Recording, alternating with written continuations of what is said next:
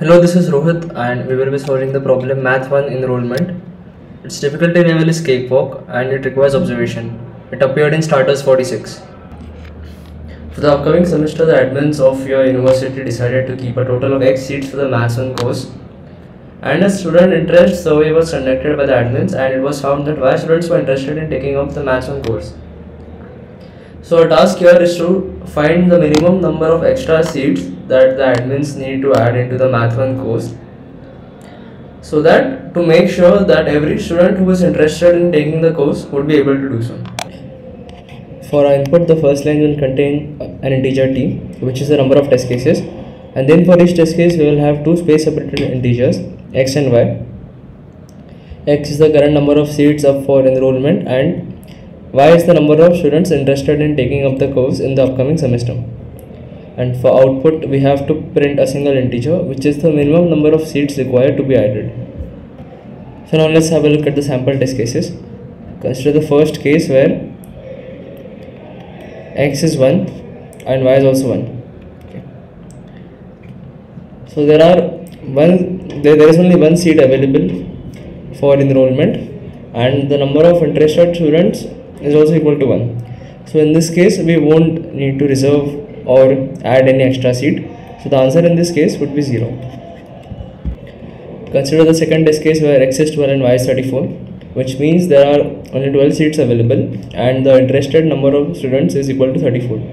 So in this case we would need 34 minus 12 extra seats, because from 34 12 students can go and use the 12 seats which are remaining, and therefore the extra seats that would be required would be 34 minus 12, which is 22. So the answer is 22 in this case.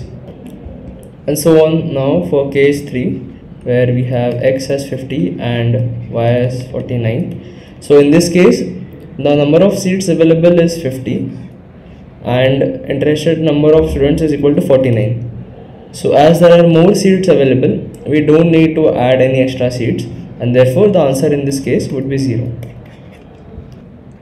And for the final test case, we have x as 49 and y as 50.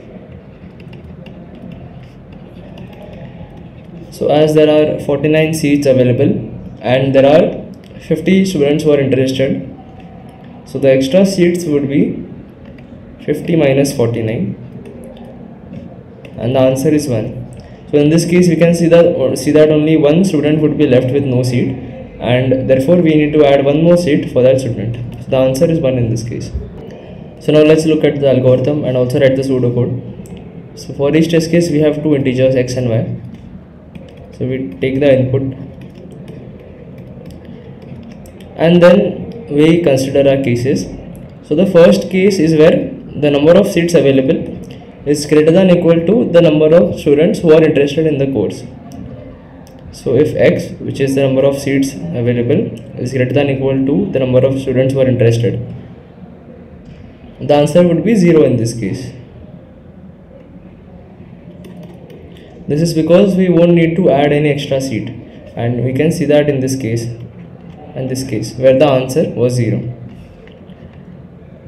And otherwise the number of students interested would be greater than the available number of seats, and therefore the answer in this case would be y minus x, because these would be the extra number of seats required by us. If you are still unable to understand the problem or not able to get the correct answer to your code, then don't worry, you can ask your doubt to our doubt solvers. So what you have to do is you have to go to the practice problem section and then search for the problem which you are having difficulty in. Let's say the problem code of that problem is DNA storage.